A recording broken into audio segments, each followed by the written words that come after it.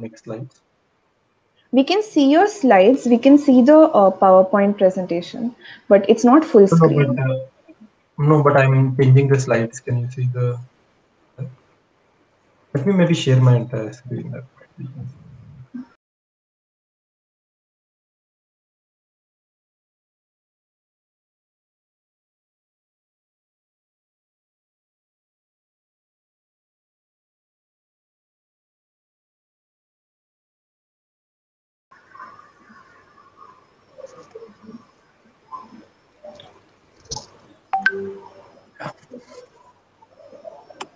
Okay, so can you see it in full screen mode now? Yeah, yeah. Yeah. Um, Shrey, would you like to introduce our speaker today? Yeah, sure. So, Mr. Prateek Jain leads the machine learning and foundations and optimizations team at Google AI, and his research and interests include machine learning, non-convex optimization, statistics in general, and he's uh, he's also interested in applications of machine learning to privacy, computer vision, mining, and NLP. So, and he has also submitted his work to esteemed journals such as NIPS, ICLR, ICML. So, yeah, we are very glad to have you with us today, sir. So, now I'll hand over to you with your talk. Thank you. Thanks so much. Thanks a lot for inviting me and coming to this talk on Friday evening. So, as we discussed earlier, like I would love for this talk to be interactive. I don't really have a fixed set of material that I want to cover here, and the goal of this talk is just to sort of tell you about one direction of research that me and some of my colleagues have been very sort of excited about for last 4 or 5 years. So I'll just want to share that excitement and tell you about some of the problems that can be solved, and there are very sort of interesting opportunities here. So I would love, if you want to sort of dig deeper into it, feel free to look at some of our papers, and if you have any questions, feel free to email me as well. Right? So let's just keep it completely interactive. So so today, we are living in a truly digital world where we have devices all around us, right? And now pretty much everybody on Earth, as well as maybe even on Mars, people know that we can make all these devices much more capable by introducing machine learning or artificial intelligence into them.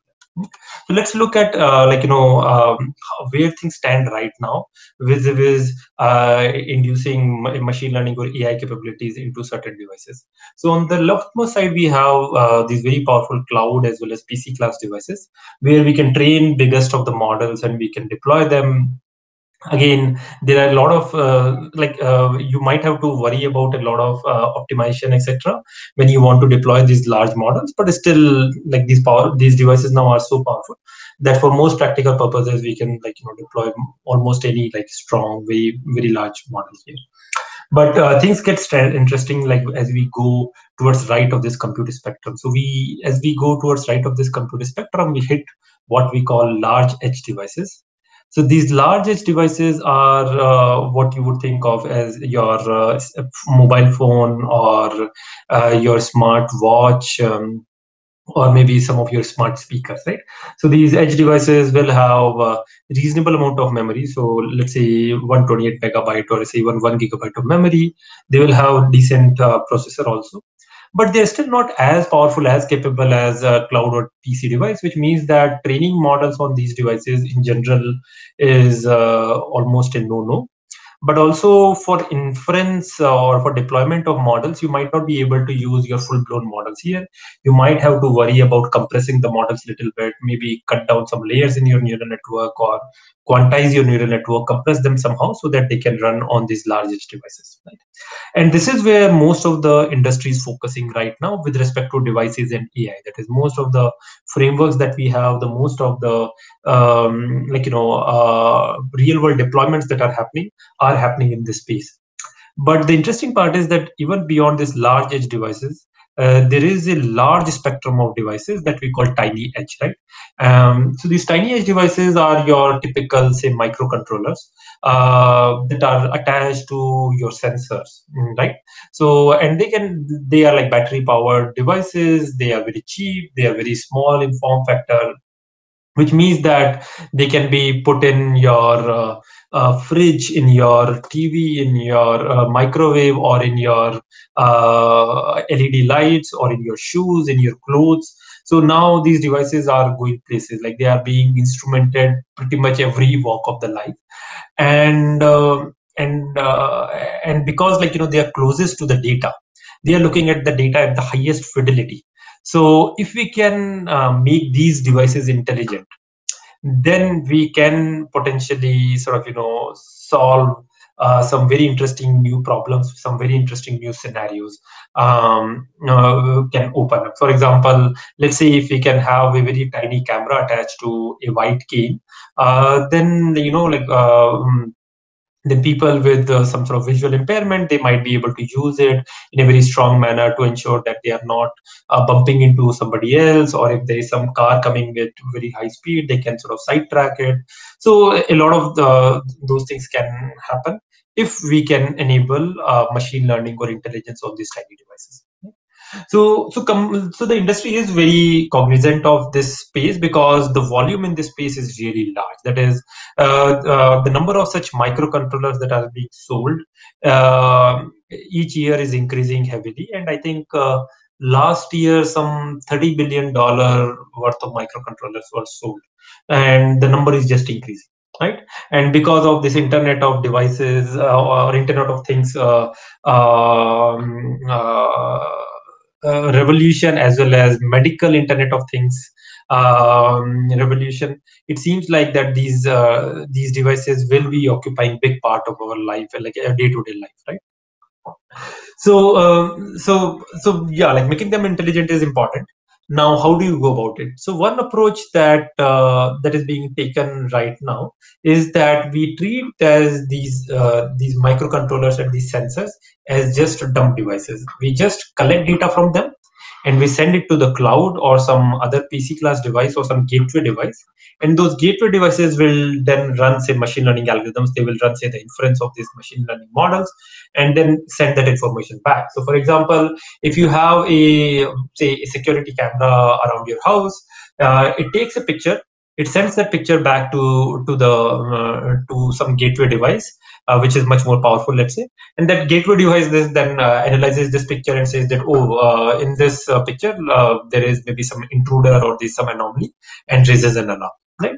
So this is the type of mechanism that most of the time people are using right now, and that's a perfectly fine architecture in certain cases. But there are several settings where this architecture might not be enough. That is, in those settings, due to certain constraints that are put because of the scenario and because of the compute capability of these devices, we just cannot sort of send all the data to cloud and hope that cloud will run intelligence there. We would want these devices to be natively intelligent. That is, these devices should be running machine learning inference at least natively, like locally, completely, without relying on cloud too much.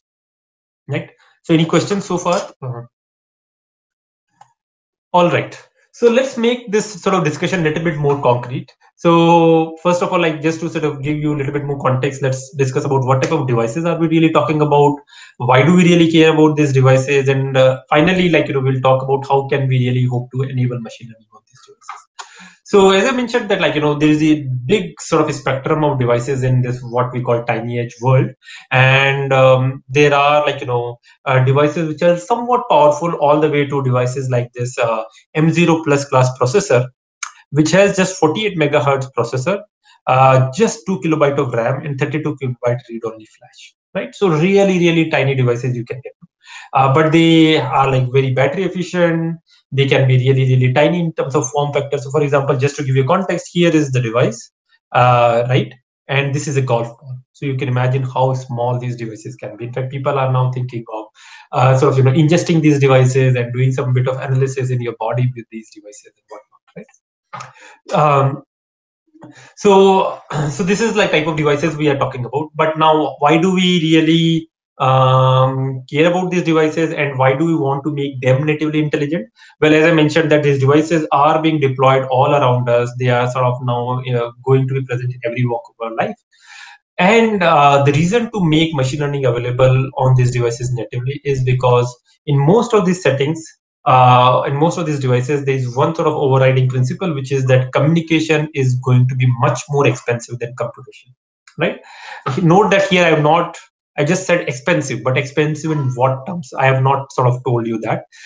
This expense can come in terms of the cost of the device, or cost of just connecting to the cloud and sending the data to cloud. This cost can come in terms of the latency that you have to incur in giving your machine learning inference results.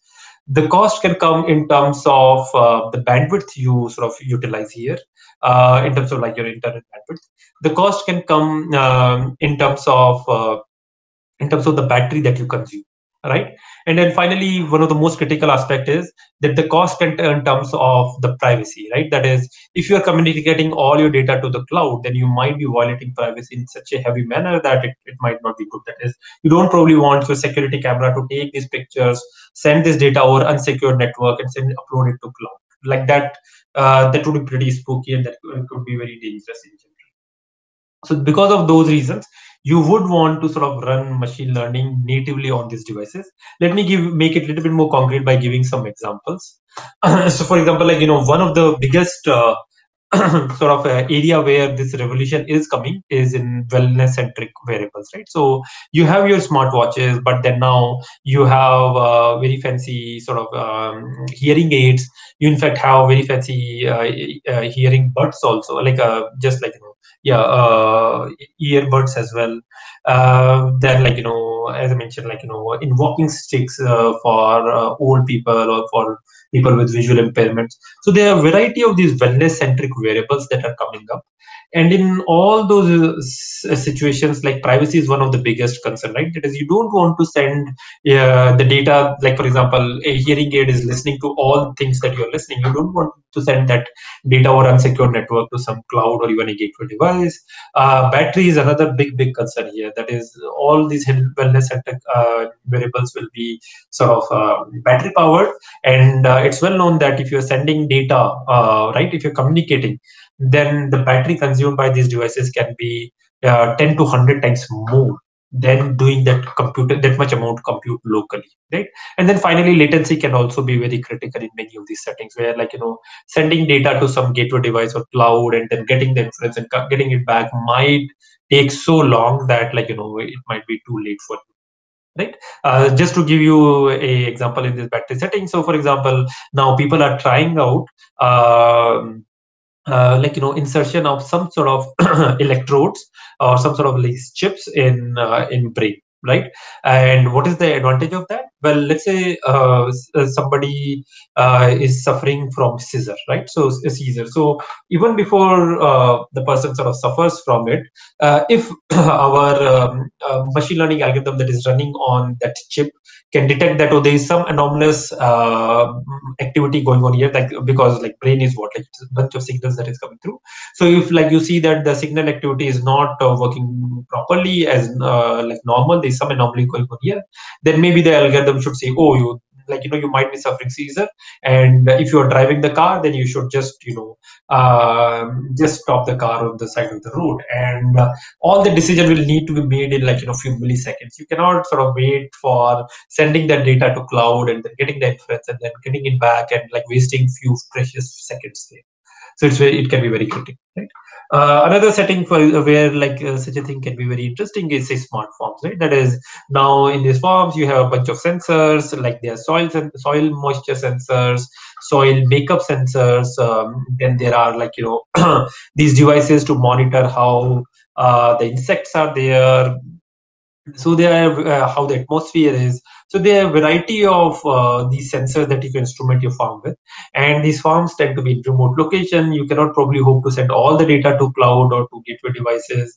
You would probably want to sort of conserve bandwidth and do a lot of this processing locally and just send very small amount of information over to the cloud network. Right. Then in smart city, smart meters, like setting again, there are a lot of reasons like battery cost, because of which you would want to make these devices more intelligent. Then in sports, there is again a lot of interest in sort of in making these devices intelligent. That is now a lot of sports equipment are equipped with these sensors and microcontrollers, and again you would want these sensors to be intelligent rather than sort of again sending all the data to cloud and wasting a lot of battery. Then smart factory, very, very critical scenario. Factories are now equipped with a lot of sensors. And again, you would want to make those sensors more intelligent so that you do not consume a lot of battery, you do not consume a lot of bandwidth. And finally, in our houses, in appliances, we again want them to be much more sort of intelligent. So, for example, let's say if you have a if you have lights in your house and you, rather than standing up and switching on and off, we want to make people even more lazy.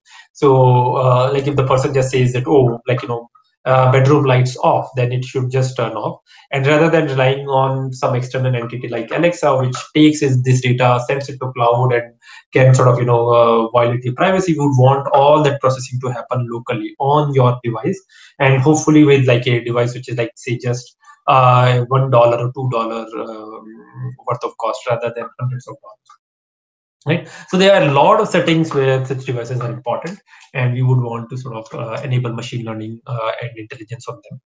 And anyways, one side effect of doing this research is that like if you are able to come up with solid machine learning algorithms that are natively efficient, that are natively sort of cheap, then they can use even in your gateway devices, your PC devices, your cloud, and make the cost of inference even on those devices to be smaller, which means that it can sort of help conserve energy, which can help bring down your cloud cost significantly. So a variety of sort of those goodness also comes in, even if you do not care for these tiny devices. Right. So now one might say that I am talking about cost of models. What does it really mean? Like, is there a fixed notion of how we measure the cost of a model? So again, the cost of a model can be measured in a variety of settings, right? So, for example, you can measure the cost of a model in terms of the number of parameters it has. That is the model size that you have. Based on that, you can measure the cost. And typically, what you would do is you will plot models along this x-axis, where x-axis is the number of parameters, and you want to see how the accuracy of this model sort of changes as you supply more and more parameters. And in general, you would want to be close to the top of this curve. Right. Similarly, like you can measure the cost in terms of computation. That is how many operations your model needs to do per inference to to give out the final prediction. And here again, you would want to sort of have a model or range of models which can do pretty well across the spectrum. That is, for a large sort of portion of compute spectrum, your accuracy should be sort of close to being top. Similarly, the peak memory used by the model, note that this is completely different than the number of parameters that the model needs. Right? That the number of parameters is how many parameters I have, right? But peak memory usage can be very different. That is, even though model might have say 100 parameters only, but because it is applying say convolution in intermediate stages, it might sort of have intermediate activation maps so large that it might not fit in your device. So peak memory usage can be also a very critical aspect. And finally, like the energy that you need to consume per inference, that's another sort of critical aspect that you will need to worry about. So your cost can be measured along any of these parameters, and based on your setting, based on your problem, based on the device that you're looking at, based on your scenario, you might have to do trade-off between these various parameters, and you might say that, oh, this parameter is really critical, I cannot exceed this much, whereas in these other parameters I'll just try to optimize them all. Okay, so in general, as I said that if you want to deploy machine learning or microcontrollers, you need to worry about all these four fronts. And here, that also means that how do you deploy your solution? That also becomes quite critical. That is, you do not have a operating system running on your device anymore. Like you have a microcontroller which has 2 kilobytes or 16 kilobytes or even 256 kilobytes of RAM. So it does not have a Windows or Linux running on it. It is a bare metal situation, in which case how do you even take your code and run on this device? That also becomes quite a challenge. In fact, there are a lot of companies who are sort of investing in this direction. Google has a technique as a sort of platform that's called TensorFlow Lite Micro. At Microsoft, we were working on something called DLL. STM has something called Cube.ai. Similarly, like a lot of chip companies have various sort of platforms to help ensure that whatever ML model you come up with can be deployed with ease on these tiny devices, and also ensure that the deployment part does not cost you significantly in terms of compute or memory usage. So again, any questions so far? Is anybody even listening to me? Can you confirm that? Yeah, we're able to hear you. There's no questions as of now. Okay. All right. So how do we? So let's come to the final part, probably, which is that most technical part, which is that how do we really enable machine learning on these tiny devices, right? So there are multiple of approaches that the researchers and engineers in the community are taking here. So one approach is to take existing architecture and just compress it, right? And by that, what I mean is that you take your architecture. Let's say if it was running on floating points, was using say 64 bits or 32 bits, you just compress it to use say 1 bit or 2 bits or something like that, right? Or you decrease the number of layers, you do some sort of pruning, a variety of those approaches. Another approach is to search for better architecture. That is, let's say if you have some standard cloud architecture, it might waste a lot of parameters and a lot of compute unnecessarily. So you would want to search for the precise number of channels that I need in, let's say, my convolution architecture, or precise number of hidden units that I need in my feed-forward layer to ensure that I'm using the minimum amount of compute that I need, while still ensuring that my accuracy is good, my accuracy is solid. Right? So these two techniques are not trying to come up with completely new architectures or anything. They takes the existing technology that we have for standard models and just trying to sort of compress it and make it smaller, so as to suit these tiny devices. And while these techniques are very useful, very powerful, very successful, but they have their limitation, right? Because these architectures were not designed with these tiny devices as being the primary target, right? Which means that they can be natively fairly large. They might be natively wasting a lot of resources and parameters that you would not be able to recover. So another approach is to design new architectures, new neural network blocks precisely for these tiny devices. And There is a that's, question, sir. yeah, go ahead, please. Yeah, Abhilash asks, can we use Mhm. knowledge distillation? Yes, so knowledge distillation I would put in in one of these two categories. That is, you can say that it is like a searching better architecture, or you can say that compressing existing architecture. It's in similar category, right? That is, you are not changing the architecture in any fundamental manner. You are still using your standard convolution layers, or like your standard say mobile net blocks or ResNet blocks in computer vision, or your LSTM blocks in say speech. So you'll be using similar blocks. It's just that you will try to use smaller blocks and do some bit of knowledge distillation. And as I said, that certainly helps, but it takes you only some up to some extent. Like it will give you maybe 50% reduction or so. But if you really want to take very powerful models and put them on tiny devices, you might need like a 100x reduction or so in terms of compute requirement or size, and that is a much more challenging problem, right? So that's where what we are proposing is that you should try to design completely new architectures or new neural network blocks for these tiny devices, right? And that's where there has been a lot of work, right? So for example, networks like SqueezeNet, MobileNet, for computer vision are sort of geared somewhat to that. And then as part of this work at Microsoft that I was doing, we were sort of working on a library called EdgeML, where again the idea was to come up with completely new architectures or completely new neural network blocks that can be used to replace existing neural network blocks and make them natively cheap. So I'll make it more concrete in the next few slides. By the way, I should make a point there that, like, because these devices are so constrained, if you like really want to get the maximum juice out of it, you will need to use all these techniques together. You cannot sort of rely on one technique at a time. You will need to use natively small blocks. You will need to further compress them using pruning and quantization. And you will also need to search for the best parameters there by using some searching, better architecture, like this AutoML type of techniques to ensure that, we are in really, really small regime. So as part of this HML project, we came up with the a sort of entirely new building blocks for a lot of standard neural network blocks. So, for example, if you're using, say, standard feed-forward layer in your neural network, right? Or if you're not using neural network, you're using some standard gradient boosted decision trees or support vector machines, like kernel support vector machines. So rather than using those, you can try to use these new methods that we have called Bonsai and Proton. By the way, these are not new anymore. Like, these are 4-5 year fairly well-established method. But yeah, so these methods can be used to sort of replace these much more expensive versions like multiple layer perceptron or gradient boosted decision trees, and you can show that they are significantly more cheap in terms of compute as well as peak memory usage, while still maintaining accuracy. Right.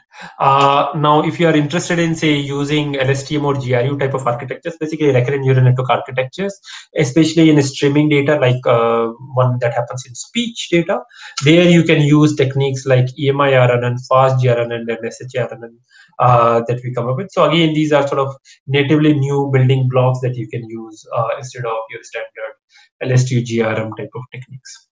And then finally, if you're using your standard computer vision architectures, like, taking convolutions plus some sort of max average pooling, you can replace fair bit of that by using a new pooling layer that we have that we call RNN pool. Right. So in this talk, I will not really have time to go in detail of all these. I will very briefly talk about Proton. Sorry, not Proton. I will very briefly talk about fast GRNN, and then I'll focus most of the remaining talk on this technique that we call RNN pool. Right.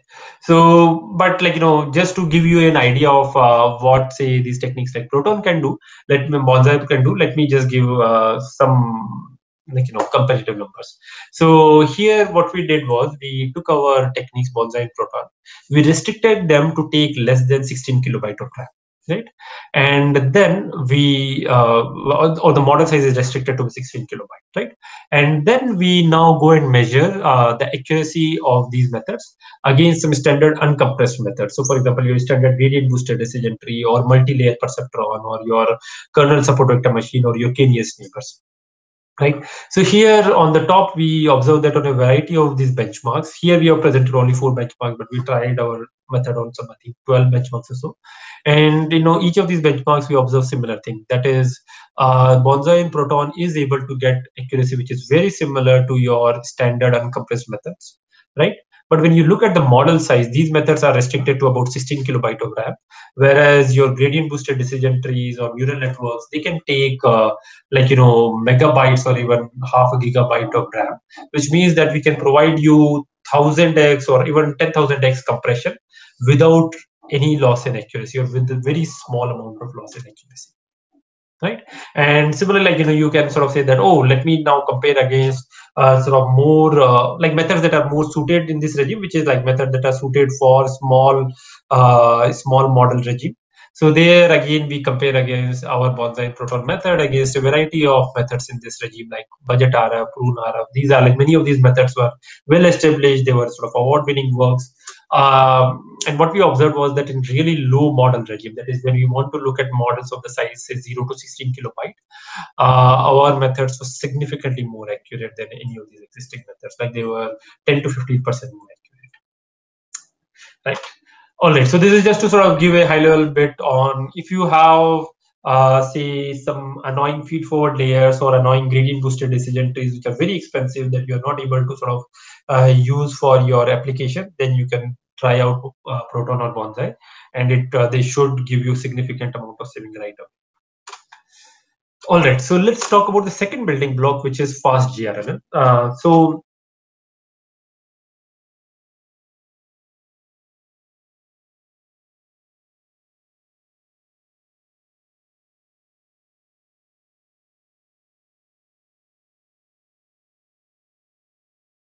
quickly sort of describe what a recurrent neural network is.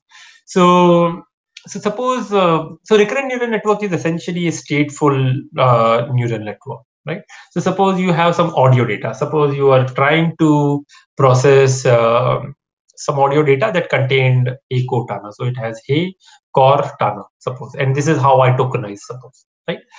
This is all made up. This is not how exactly it will go, but suppose I sort of made it up like this.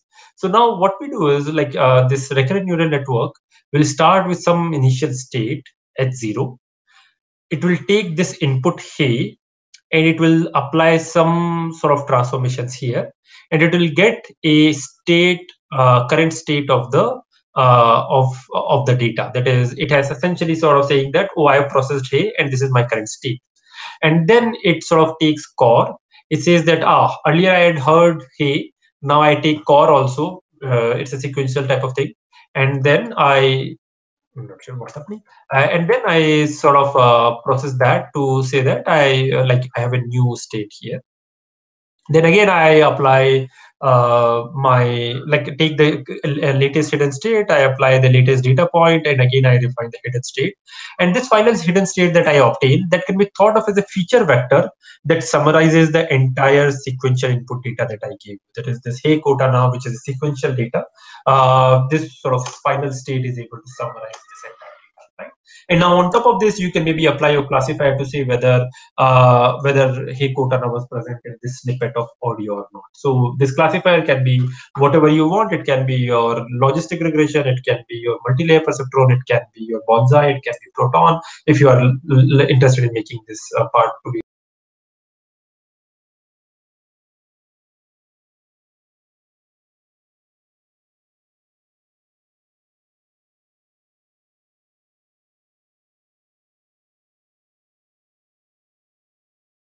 Yeah. Yeah, sure. Prakash again asks, what makes the compressed models better? While consuming less memory, what are the things they are learning that uncompressed neural nets can't? Okay. I am not sure if I ever sort of claimed that compressed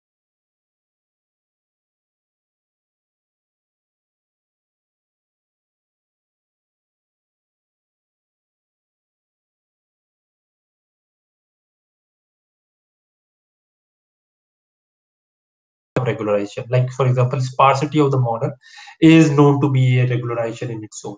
So that's why it might be able to do slightly better, that is avoid overfitting. But in general, I don't think we are claiming that they are better. It's just that in a variety of settings, which might not be very hard, in those settings, your standard methods like a gradient boosted decision tree or multi-layer perceptron might be wasting a lot of resources, might be wasting a lot of parameters that don't need to. And by designing these methods that are designed for these tiny devices that are sort of very cognizant of the model size or the compute constraints, because of those, like we are able to train significantly better models. Does that clarify the question? Yeah, he says. Okay. All right. Thanks. All right. So as you were, yeah. Okay. So as we were discussing that we the hidden state is updated by applying some sort of transformation to the current state of the system and the new data point that we get. So in a standard recurrent neural network, the model is very simple. You take your current state, you apply a linear transformation u to it. You take your current data point, like for example, this is my data point. I apply this transformation to it. I add some bias, and then I apply some sort of nonlinearity. So maybe apply a tan hyperbolic nonlinearity or some ReLU or some standard nonlinearity, and that gives me new state. And I just keep on modifying my state like this to get this final feature vector. So extremely simple idea, seems quite powerful, but unfortunately in practice this idea does not work because training these recurrent neural networks is quite unstable in practice. People very routinely observe exploding or vanishing gradients. And the reason therefore that is also very simple. Like the reason is the following, that in a lot of these applications, the total length of the input, that is like, at each time step, we are getting some input data, right? So the total length of this input data in, especially like in tiny devices type of settings, can be quite large. It can be say in the order of 100, right? Which means that when you look at this matrix U and say its singular values, even if the singular values are or eigenvalues are like say slightly off from one, say one eigenvalue is 2, one eigenvalue is half, that means that because I'm applying this U matrix again and again to my hidden states to get this final thing. So when I take a derivative with respect to U, because I applied U 100 times, that is I had in some sense a U to the power 100 term. So when I differentiate it, I will get a term like U to the power 99, right? And that means that if one eigenvalue is 2, then that U to the power 99 will mean that in the gradient, one eigendirection will have value which is 2 to the power 99. And there will be some eigenvalue which will be at a scale of say half, so we'll have half to the power 99, and that means that in some direction the gradient completely vanishes. So in some direction it is just exploding, in some direction it is completely vanishing, and because of that it's extremely difficult to train these neural networks, like recurrent neural network as it is, and people are not able to train them. So people have some fixes here. One sort of standard fix is to do what's called gated recurrent neural networks, which is, and like the shining examples there are LSTMs and GRUs. So LSTMs and GRUs are able to introduce some new gates, some more parameters, some more sort of fancy things to ensure that you can train the model well. But there is no clear understanding of why LSTMs and GRUs are able to train these models well. There is absolutely no understanding in general. A, and B, they need to introduce new parameters, new gates, which means that the cost of inference and cost of peak memory used by the model, all these go up. That is, compared to a standard recurrent neural network, an LSTM is about 4 times more expensive in terms of model size as well as compute requirement, and a GRU will be about 3 times more expensive, which can be a deal breaker in a lot of these tiny devices setting. So the question that we asked was, can we come up with a new recurrent neural network architecture which has exactly the same number of parameters as a standard recurrent neural network architecture, but is much easier to train and is sort of accurate, right? And here we had a very, very simple idea inspired by, like, I don't know, linear algebra, or you can also say that it is inspired by residual networks, which is the following. So we call this new architecture fast RNN. Here the idea is that you say apply standard recurrent neural network transformation like this, but rather than taking full step in that direction, my new state will be a small step alpha in that direction and beta in my original direction, right? So what that essentially means is that when I get a new point, I'm not going to completely sort of switch gears, and I'm not going to go to completely new hidden state anymore. I will go to new hidden state very slowly. That is, most of the component of the new hidden state is essentially the old hidden state, and there is a small amount of modification that is being done by this new data point, right? So as to make these hidden state switches much more smooth, which hopefully, like, intuitively mean that the gradient is also not going to explode. Okay, does that is that clear? Here note that, like, in general you would presume that alpha plus beta is equal to 1, that is, you should take a convex combination, but in practice we found out that if you allow alpha and beta to be arbitrary, that helps. So now the trainable parameters that we have are the same as recurrent neural network, that is W and U, but with an addition of these two new parameters, alpha and beta. That is, alpha and beta are also trainable parameters for us. And what we observe is that this sort of simple modification already ensures that the model trains pretty well. Accuracy of this fast RNN model is significantly higher than standard RNN, and in fact, it is fairly close to gated recurrent neural networks, but it is still about 1%, 2% lower. But what we can do is and just to sort of give you intuition why this works out, if you write down the gradient of this whole thing, then the gradients now eigenvectors of my U matrix uh, or of the gradient, not U matrix, have term like beta plus alpha times some, say, largest eigenvalue of U to the power t, and similarly beta minus alpha to the power t. And what that essentially means is that, let's say, if beta is at a scale of 1 and alpha is at a scale of 1 by t, then the largest eigenvalue is bounded by a constant, and smallest eigenvalue is also bounded by a small constant. That is, I have both upper bound and lower bound on eigenvalues of the gradient here, no matter how large the sequence size is. If alpha that we learn turns out to be around 1 by t, and beta that we learn turns out to be around 1. And what we observe in practice is that indeed is the case. That is, we do see that alpha and beta turns out to be around that size. Right? So now, as I was saying, that this technique, this fast RNN technique, is able to do fairly well. It is able to get to accuracy which is very similar to gated RNN, but still it is 1 to 2% worse. So to sort of obtain and to shore up that bit of accuracy also, we use one more trick, which is that of adding gates here, but with shared parameters. I will not go in detail here. Please look at our paper if you are more interested. But what this really does is that we have pretty much the same number of parameters as your standard neural network, as your standard as your standard recurrent neural network architecture. But now the accuracy of our model is very, very similar to that of your standard gated RNN architectures. Now, on top of this, we can apply some standard compression techniques. That is, we can make the matrices that we are learning WU to be low rank, to be sparse, to be quantized. And if we ensure that the training regime is set properly, if the training routine is set properly, then we are able to train our model pretty well. The model size is now very small, in fact, even smaller than RNN, but our accuracies will be on par with that of standard LSTMs and GIs. So to sort of make this point, we have see some of these benchmark numbers. So here we took data sets from different sort of domains. So we took some of these audio keyword detection data sets called Google 12 and Google 30. We took some sentiment classification data set from NLP domain. We took some sport activity recognition data set from IM sensor domain. And we also took some nominal data set from the image domain. Right?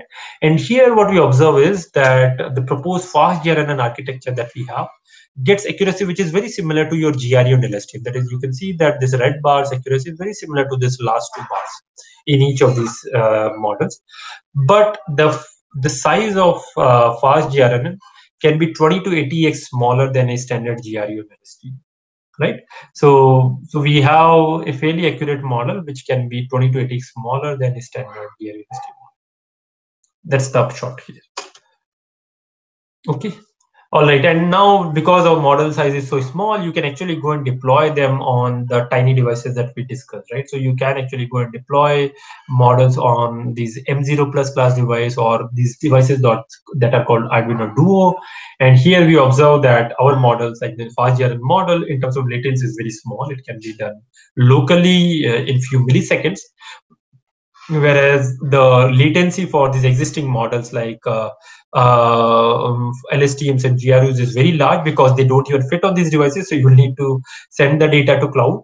But even if you use some more recent techniques to optimize RNNs better, like UGRNN and spectral RNN, even compared to that, our model size and our latency is much, much better. Right. All right, so I've sort of described at least a very high level about this other building block that we have called fast GRNN. So in the remaining 15 minutes or so, I will just discuss the final piece of work that we call RNN pool. So this is sort of the most sort of new and shiny algorithm in our toolkit, and this is work that we recently presented as a spotlight at NeurIPS 2020. So the idea is that RNN pool is a general purpose pooling operator.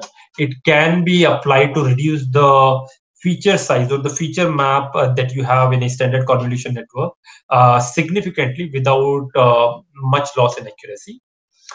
And we can show that it is able to provably reduce RAM requirement compared to any standard CNN architecture. That is, you cannot sort of tweak your computation graph in some manner to provide better RAM requirement. You will be able to, we can sort of provably say that if you do not use this pooling type of operator, then you will require more than this much amount of RAM. Was there any ping or any question? Okay. And we evaluate this technology on a variety of tasks like object classification, face recognition, product detection. And in each of these tasks, what we observe is that compared to standard models in this regime, especially for tiny devices or like especially for say, even mobile devices, we observe 8 to 10x reduction in RAM requirement without a significant loss in accuracy. And that implies a 2 to 5x improvement in compute also. Well, that does not imply, but we can show that we can get 2 to 5x improvement in compute.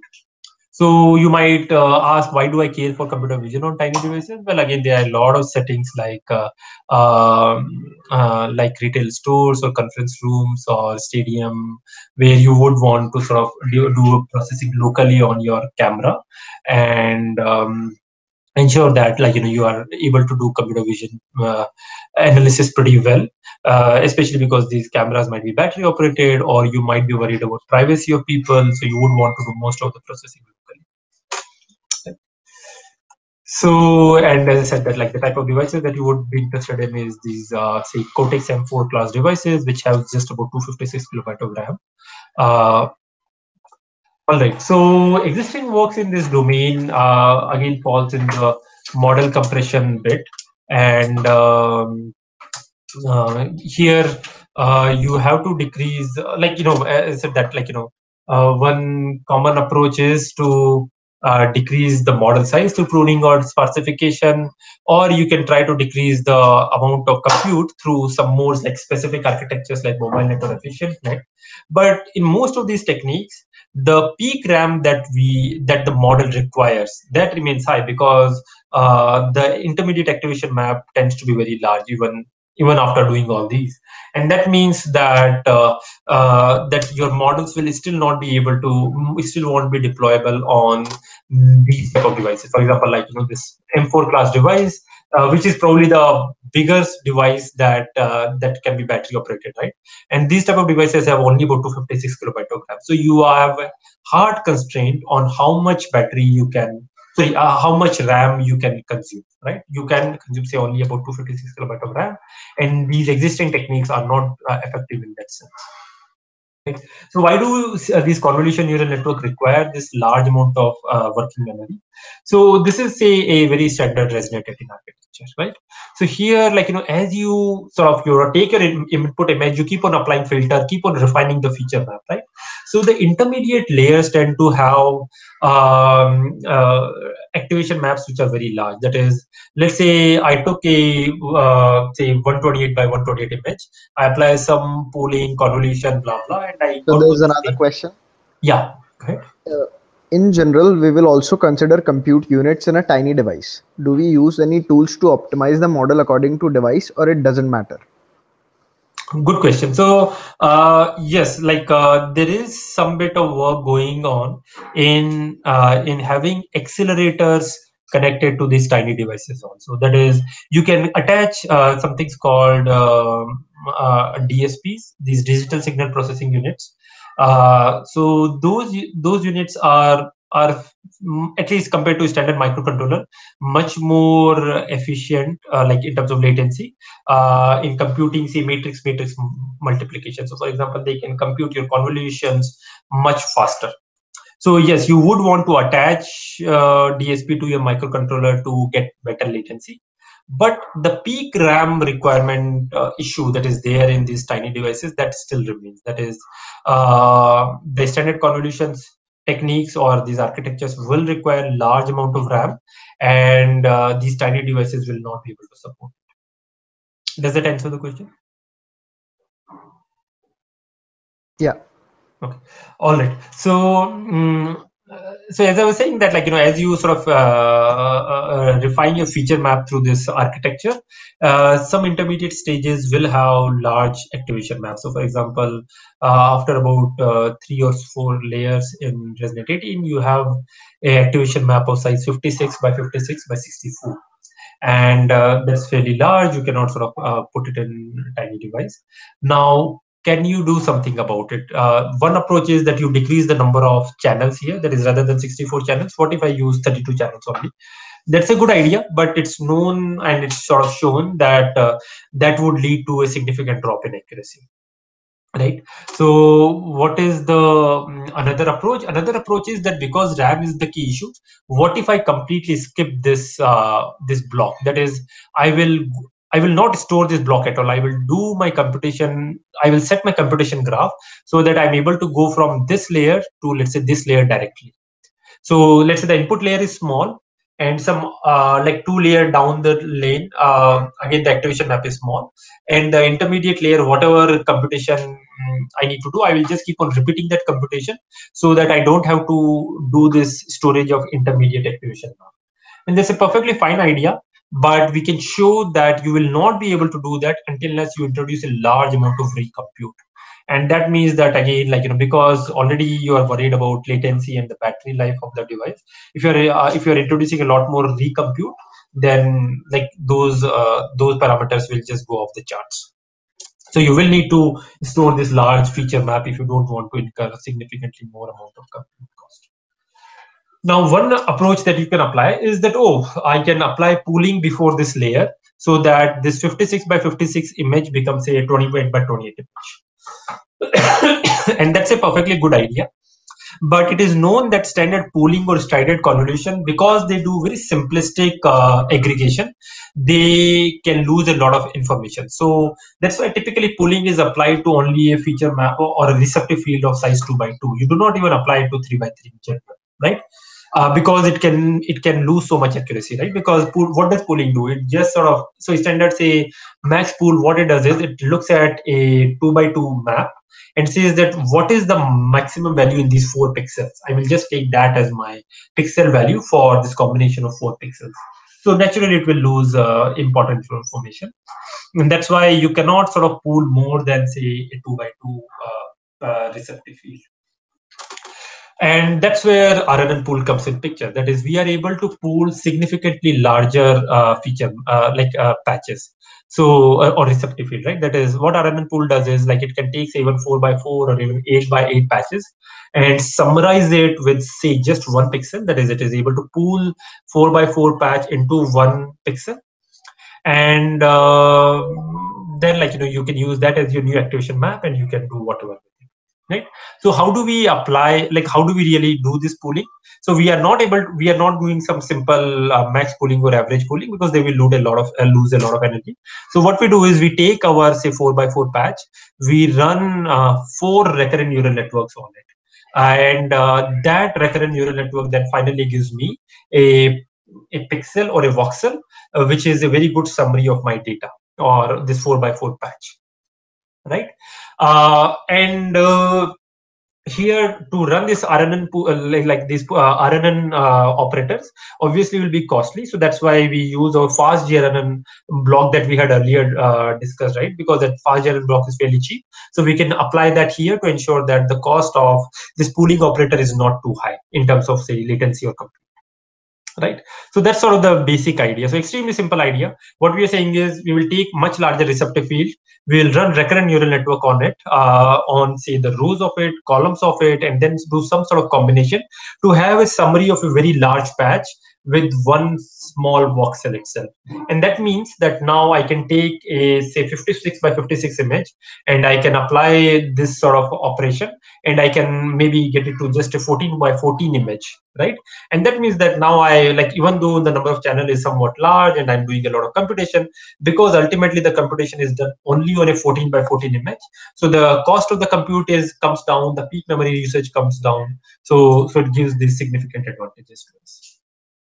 So that's like a very sort of simple basic idea that we apply here.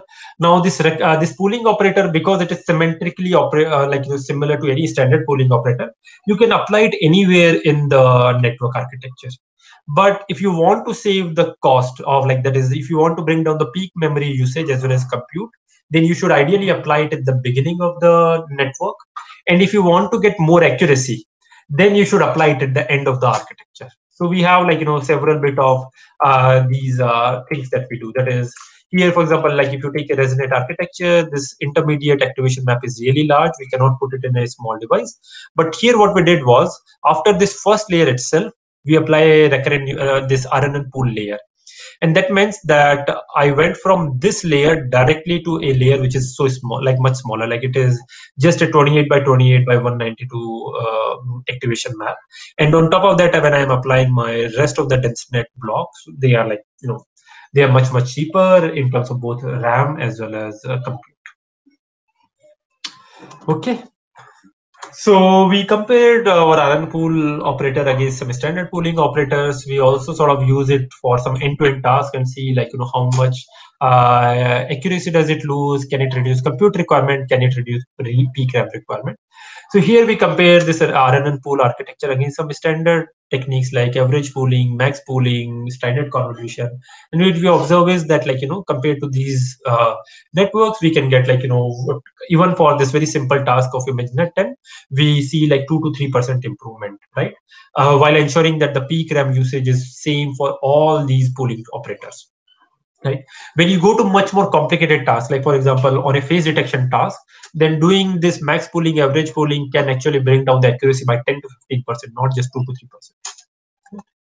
3%. We can now also, like, use our technique to solve problems like visual wakeboard. That is, let's say you have some coffee machine.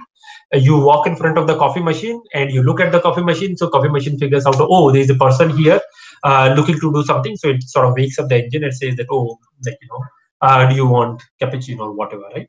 So this problem is called visual wakeboard. That is, it takes the image and it wants to sort of figure out if there is a person in the image or not, and based on that, wake up the system. So again, like, visual wakeboard typically you would deploy on like really tiny microcontrollers, and what we are able to show is that we can get, like, state of the art accuracy with just about 32 kilobyte of RAM, right? And even in terms of compute, we can get about 50% saving in compute compared to standard techniques without losing accuracy, right? So that's sort of the upshot of our method here. And then finally, like, we can apply our method in these complicated tasks like phase detection. Here, for example, we have a model which we can actually fit in just about 225 kilobyte of RAM. That is, we can actually put it on a microcontroller. And we show that it sort of, at least in its class, it is able to get fairly high accuracy. So map is a measure of accuracy here. We can see that compared to a competing method, eagle eye, in this regime, which is still like much more expensive, like our method is like 6 to 7% more accurate, right? And it is able to do fairly decent job in identifying these cases. Now we can also use our model to do, like, do some more compression, and we can actually have a running example of face detection and people detection in conference room type of scenarios. So there we have a end-to-end system that you can demo that requires 188 kilobyte of peak RAM, so it can be deployed. Like, so that's why we have a M4 class device which has just 256 kilobyte of RAM, and we have this model running on it. The model size is also very small. The total number of flops that we need is also fairly small, and its accuracy is also fairly decent, fairly close to state of the art in this region. Right. And then, like, similarly, we can use this method for product detection. Here, what we observe is that our method is, like, about 10 to 12% more accurate than standard YOLO V3 model, while requiring about 70 to 80x smaller amount of compute and about 6 times less RAM. And it is about 8 times less accurate than your fast RCNN model. But these fast RCNN models are extremely expensive in terms of flops and as well as RAM. So you might not even be able to deploy them in many of your standard settings. Even in your mobile phone, you might not be able to deploy it because the amount of RAM, so the amount of compute that it needs is very high. Okay. All right. So let me just conclude. I'm over time here. So as I was trying to convince, resource-aware machine learning is really critical if you want to deploy machine learning and AI in real world, especially IoT and all these small sensors and microcontrollers provides very sort of high impact opportunity in this domain. And our sort of approach in this sort of space has been to design new architectures, new building blocks from scratch that are designed precisely for these tiny devices. But these architectures, because they are natively small, they might be able to help even on mobile devices or your cloud devices. And in particular, recently we came up with this technique called RNN tool, which is able to bring down peak RAM requirement of your standard convolution neural network by 8 to 10x without significant loss in accuracy. So that's all I had to say in terms of my talk. As I mentioned that like at a Google Research, we are sort of setting up a new team. So we are very open to collaborations. We are actively looking for interns, visiting researchers, visiting sort of student researchers, pre-doctoral researchers. So these are people who spend a year or two with us before going for this PhD. And this year's pre-doctoral cycle is over, but for next year, like definitely we are looking for applications. So if you are interested in collaborating, if you are interested in working, we definitely should be. So there's another question from Abhilash. Sure. How much data, let's say CV task, is required in this domain? So we are sort of working in standard training regimes here. That is, for example, for this face detection problem, we use this wider face data set, which I think has about 30 to 40,000 images, and I think probably 100,000 or more than that faces. So, and so yeah, different problems have different sort of data regime. This visual wake code I think is trained on much smaller number of images, probably I think 2 to 3,000 images, and this image classification was on 10 classes only. So I think about 5,000 or 10,000 images were there. So we are like in exactly same data regime. We are not like whatever you use to train your standard model, say a mobile net V2 architecture or ResNet architecture, we are using exactly the same amount of data in training our architecture. Any other questions or comments or criticisms or discussion points?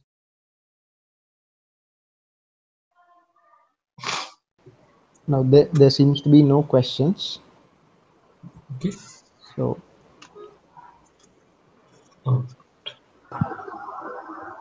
So you were saying about the team at Google Research that was being set up, right? Yeah. Sorry, can you come again? Yeah. So if anyone is interested in collaborating or applying to any of the positions you mentioned about, like how do we go about that? So for collaboration, or if you have some questions or some ideas to discuss, definitely shoot me an email. Again, I get a lot of emails, so sometimes I might not be able to respond very quickly, but some bit of persistence from you will definitely ensure a reply. As for the pre-doctoral program, as I said, that this cycle is over. So for the next cycle, I think you will see some sort of announcement maybe in October, November timeframe. For research interns, again this summer, I think we might be full, but feel free to send an email to me, or I think on our career site on Google Research India's career site, you might be able to sort of find the link for applying for internship. And yeah, and if you want to sort of visit us for some longer term, so like say for example for one entire semester, again feel free to send me an email, and if there is a good fit, then definitely we'll try to pursue it.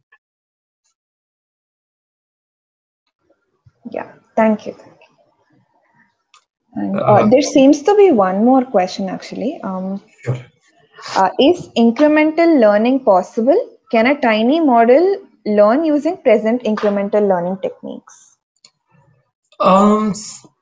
See, like frankly speaking, I've never really tried it in that regime, so can't say for certainty. But But in general, the way we train our models is very similar to standard model training. So it is a very good incremental training model that is able to train the standard cloud models or standard large models.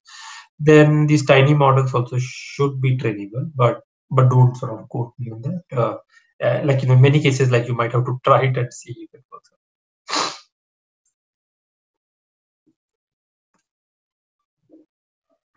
Any other questions? Yeah, there seems to be one more question. For tasks like reinforcement learning, where the models continuously learn in the environment, how would a tiny device fare? Yeah, so that's a great question, and that's one again application area where I feel there is a lot more sort of it's a completely open problem in some sense, and it is an important problem. Now, these devices in general are going to be very tiny, so I don't think you will be able to run your training completely locally. But certain things like federated learning can be used. But here, like just federated learning might also not be enough. So we'll need to figure out a way to ensure that, because the goal of federated learning in general is slightly orthogonal. So here in this regime, we will need to come up with some solution which is able to leverage the communication between, say, cloud or your gateway devices and your tiny devices in a much more meaningful manner. That is, let's say some part of the gradient might be computed and updated on the device, whereas some other part of the gradient, which is much more expensive, might need to be computed on the device. So if you have large architecture, maybe first few layers you try to train on locally on the device, and if you do not see improvement, or if you see that things are getting worse, then you ship it some part of your data and some part of your parameter space to the cloud and ask cloud to train that. So it's like some sort of collaborative scheme between cloud and tiny devices will be needed. But I feel it's a very interesting direction and a fairly important question.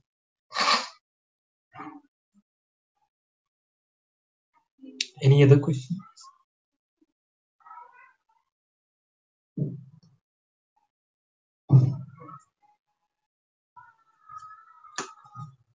All right.